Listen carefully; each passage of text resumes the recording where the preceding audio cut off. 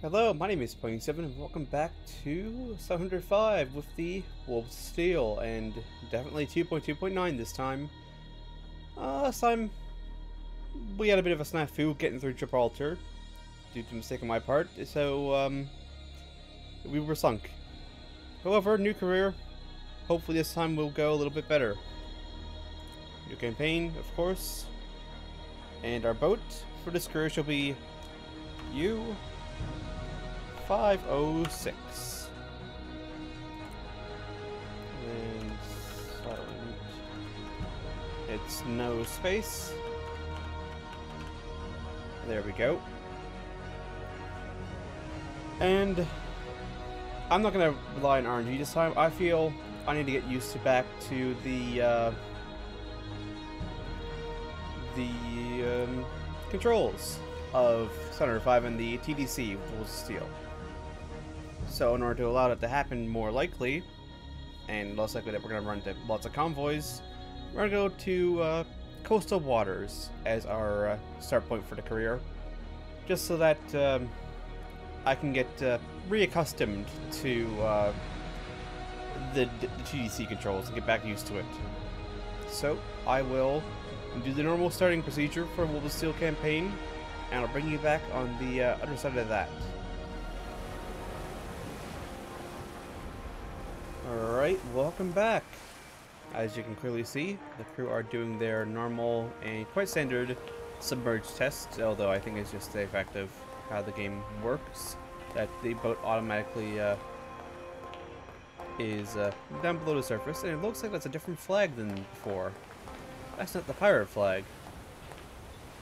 That's a different pirate flag. Alright then, we have a new pirate flag. Interesting pirate flag. I kind of prefer the old one, but oh well. No, it is you. Herr Kaloin. My U-boat needs a few upgrades. Klar, was wünschen Sie? We could go for Type 2 in large conning. We're going to keep the deck gun. Sicher, was schwebt Ihnen denn vor? Because especially at this point in the war, there should be no real armed Klar, was merchantmen. wünschen Sie? Klar, was wünschen Sie? The KDB is obviously, well, GHG plus the KDB for better coverage, because a total of 360 degrees, roughly. Same range, but more accurate reading. Which is obviously something we're going to do. There is no decoys or radar warning receivers at this point in the war. And not many camouflages either. And I'm not sure what emblem 506 had, so I'm just going to go and pick one at random. I'm going to pick the emblem of the 6th Flotilla for our boat. Camouflage. Let's go for the irregular stripes. Just that we have some nice tiger stripe camouflage. Sie werden Ihre Dame nicht mehr wiedererkennen, wenn ich mit ihr fertig bin. Yes, of course. Willkommen zurück, Herr Kaloin. What are my mission orders? Kommen Sie herein, Herr Kaloin. Ich habe soeben neue Befehle vom OKM erhalten. Unsere Situation hat sich leider zum Schlechten gewendet. Sehen Sie. Nach unserer Invasion Polens haben uns England und Frankreich den Krieg erklärt. Damit hat Berlin nicht gerechnet. Und das bedeutet, dass wir der mächtigsten Flotte der Welt gegenüberstehen. Der Royal Navy. Ein ungleiches Duell, wenn man überhaupt von Duell sprechen kann. Die englische Flotte zählt 255 Kriegsschiffe, unsere bloß 34. Das heißt, wir haben nur eine einzige Hoffnung: unsere U-Boote.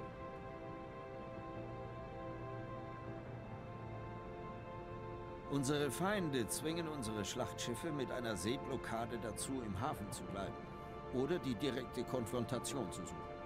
Eine Situation, die wir uns derzeit keinesfalls leisten können. Nur mit kleineren Einheiten wie unseren U-Booten können wir die Blockade umgehen und auf die offene See durchbrechen. Wir haben zurzeit 46 U-Boote. Davon sind 22 gefechtsbereit. Sie werden eines davon übernehmen. Machen Sie das Beste daraus. Unser strategisches Gesamtziel, wie Kommodore Dönitz es bereits erläutert hat, besteht darin, Englands Abhängigkeit von importierten Gütern auszunutzen, indem wir ohne direkte Konfrontation zuschlagen, alle Nachschublinien kappen Und die Einwohner aushungern, bis der König... Ihr vorläufiges Ziel besteht darin, die wichtigsten Nachschublinien entlang der englischen Küste anzugreifen und größtmöglichen Schaden anzurichten. Konzentrieren Sie Ihre Angriffe in erster Linie auf ungeschützte Geleitzüge und Frachter. Damit durchtrennen wir die Nachschubadern des Feinds, bremsen die Produktion seiner Werften aus und reduzieren so seinen gesamten Schiffsraum. Schicken wir die Tommies zur Hölle, ohne dass sie eine Ahnung haben. Gute Jagd, Herr Kommandant. Good hunting indeed. Especially at this point, because there'll be no organized convoys, so to speak of.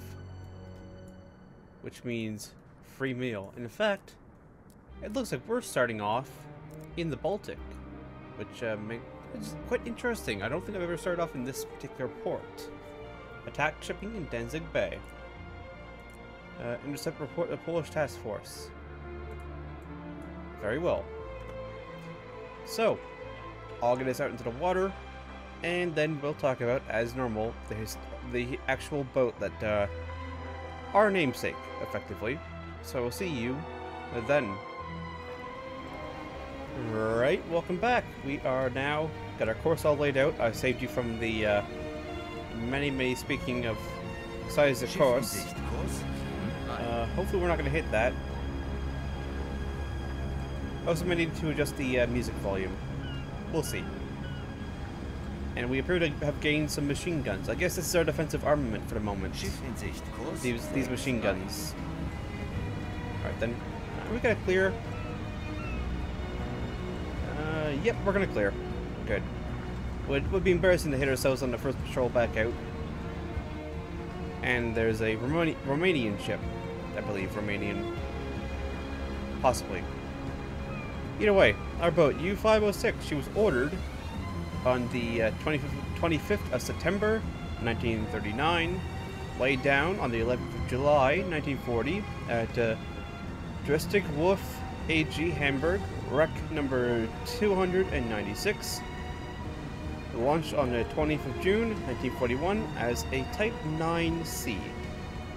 Commissioned on the 15th of September, 1941, under Captain Lieutenant Ernick Wunderman, Knight's Cross. Ernick was her only commanding officer. She did 5 patrols. From the 15th of September to the 31st of January 1942, she was part of the 4th Flotilla in training. And then from the 1st of February 1942 to the 12th of July 1943, she served in the 10th Flotilla in active service. 14 ships sunk for 69,893 gross tons. 3 ships damaged for 23,358 gross tons, and 1 ship, which was so damaged had to be written off as a total loss upon return to port, for 6,821 tons. She was sunk at 1550 hours on the 12th of July 1943 in the North Atlantic, west of Virgo, Spain, in position 42 degrees 30 minutes north, that's how it goes, 16 degrees 30 minutes west, by 7 depth charges from a U.S. Liberator aircraft, 1st Anti-Submarine Squadron, U.S. Army Air Force, C. 48 dead, 6 survivors. And then the boat was located via an SC-137 10cm radar, which the Germans couldn't detect, probably because either they didn't have Methawks, or they decided, quite foolishly, that Methawks was telling the Allies where their boats were, which is the exact opposite of what was happening. And so they didn't have anti-radar stuff. So 15 men were seen in the water after the boat broke in two. The attacking pilot dropped a life raft and smoke flare to assist the survivors. 6 men were picked up from the sea by a British destroyer on the 15th of July, 3 days after sinking. And there we go. Hopefully we won't suffer the same fate being sunk by aircraft, but you never know. Sometimes things go horribly wrong. So, as is normal, I will break things off here, and I will bring you back once we encounter the enemy. So I will see you then.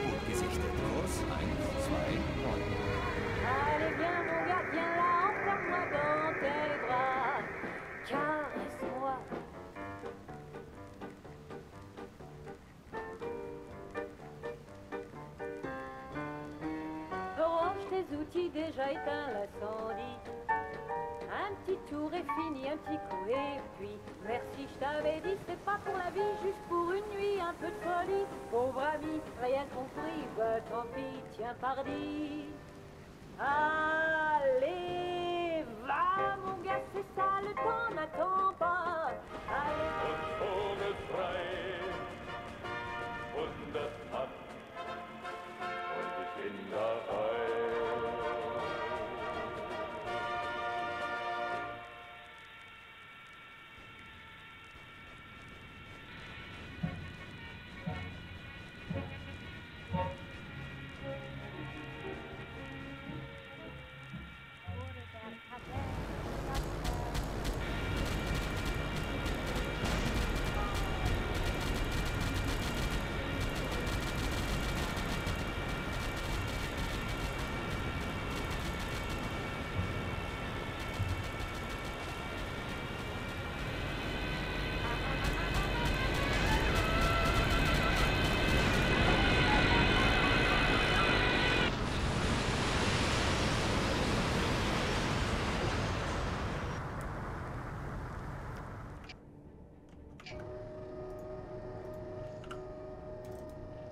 Alright, welcome back.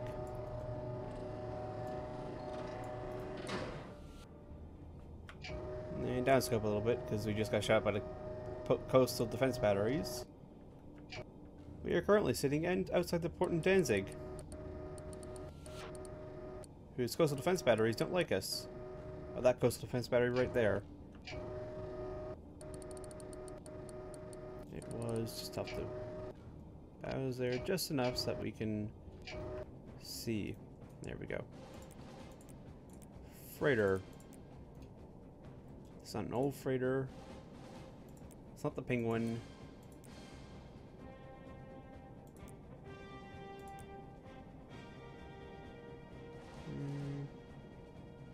No, different structure.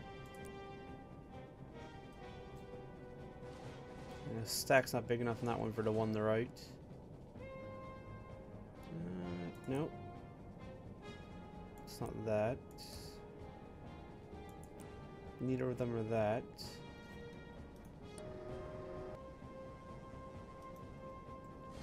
I think this is this. So, range TDC. It is at 2467. So 7 on here. It's 7 on the inner one. Mast height of 30.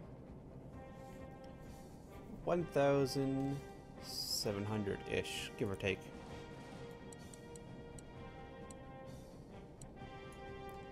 Okay, lock that in. Speed 0. Let's open tube 1, tube 2,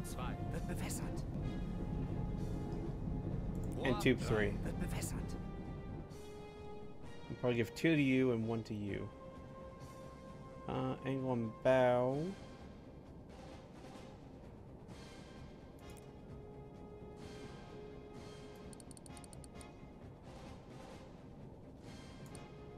Not there.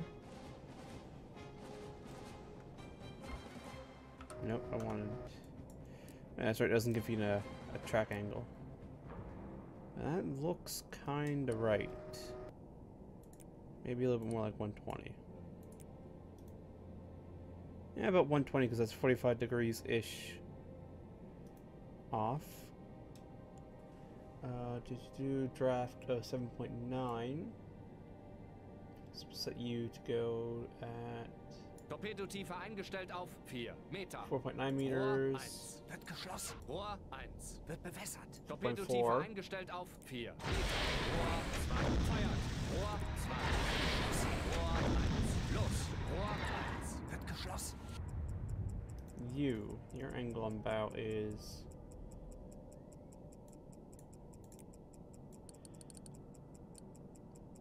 30 degrees off the bow. It's not 45, so we'll call it 30. Still have to find you though.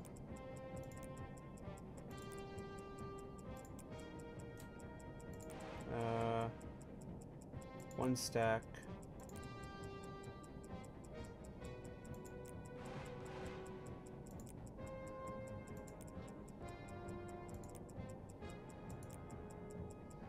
It's not a tramp steamer.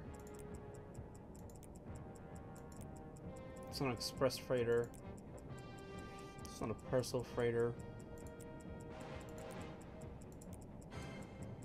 There she is. She's a coal freighter.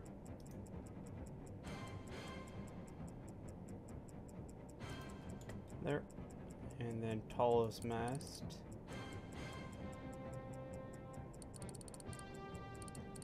Which is 20.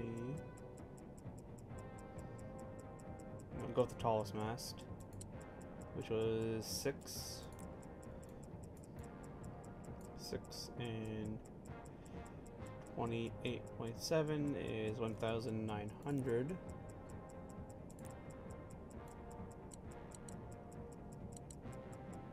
Torpedotreffer! Torpedotreffer!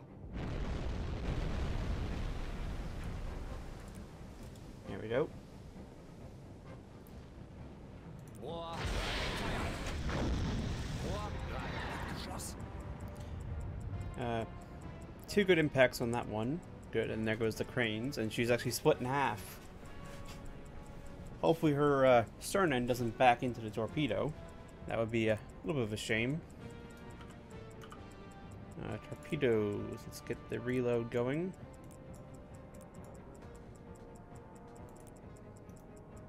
A little bit cheaty, just because they're sitting still and all that, but it does give me another chance to practice with the TDC again. Also, downscope. Yeah. Let's track this torpedo. Where are you, Mr. Torpedo? I've lost it. Alright, yeah, and there's a red flare. Oh, there it is there. Yep, that should clear our sunk friend here, who is very, very dead. She has been split clean in 2. In fact, I think they both hit right about center on her, which must have blown her boilers, I guess. Oh, that's a life raft. Is it? No, that's just a piece of material on a piece of debris.